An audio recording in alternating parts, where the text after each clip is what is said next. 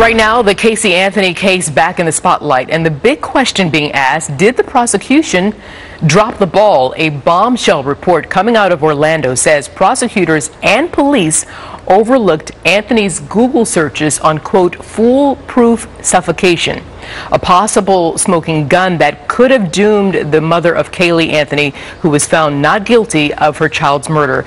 And the findings in the sensational report seem to be backed up by claims made by Anthony's own defense lawyer, Jose Baez. He first dropped the internet search bombshell this past summer in his book on the case.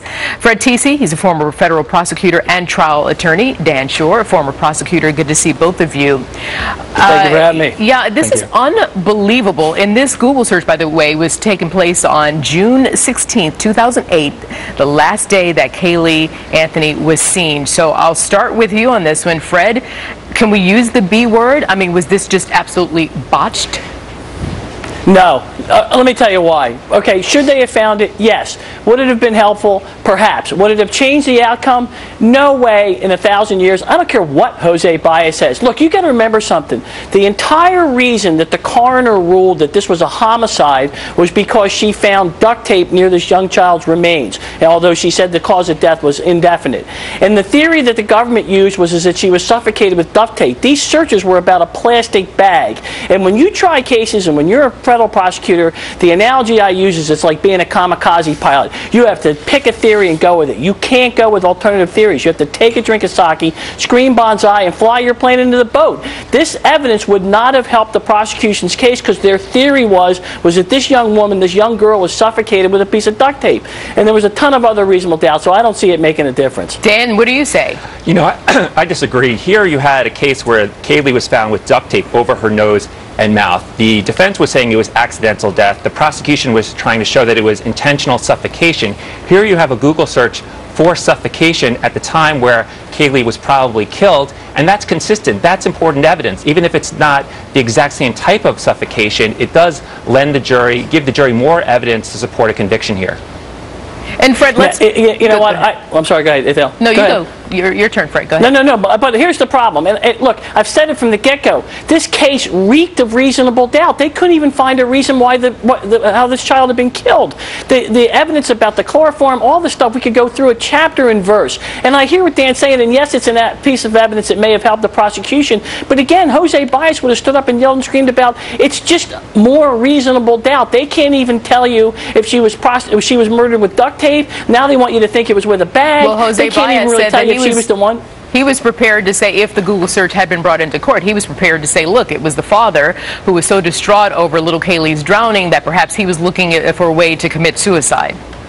Well, I got to tell you something. Jose Baez shouldn't have said one word, not a single word, after the prosecution rested in that case, because the jury came back and found insufficient evidence and overwhelming reasonable doubt. So he can yell and scream about the father, the mother, the brother. No, that's what he said he would have said. That's what he would have said. Dan, well, I know what he would have said, but it wouldn't have made a difference. Dan, let me talk to you about this, that they're saying that the Orange County Sheriff's Office gave the prosecution a spreadsheet with less than 2% of the information from Casey's computer that particular day. I mean, really, is that why weren't they given the actual hard drive so they could go over it themselves and look for evidence? Well, effective computer forensic work is very difficult. You need experts who really know what they're looking for and are thorough, and somehow there was miscommunication. The important evidence was not given to the prosecutors. I also know as a former prosecutor that you don't always get all the evidence you need from the investigators. You need to really push them to make sure you have every detail and follow up. And maybe they did in this case and they still didn't receive it,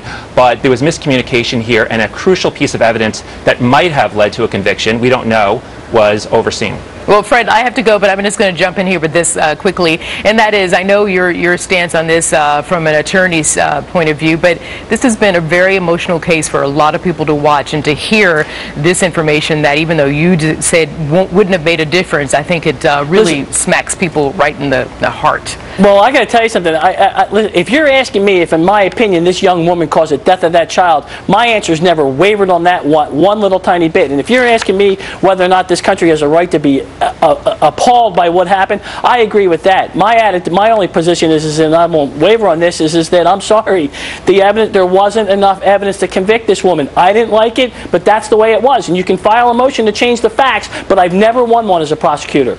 Fred TC, Dan Shore, thank you to both of you for your time and analysis this morning, this afternoon. Thank you for having me.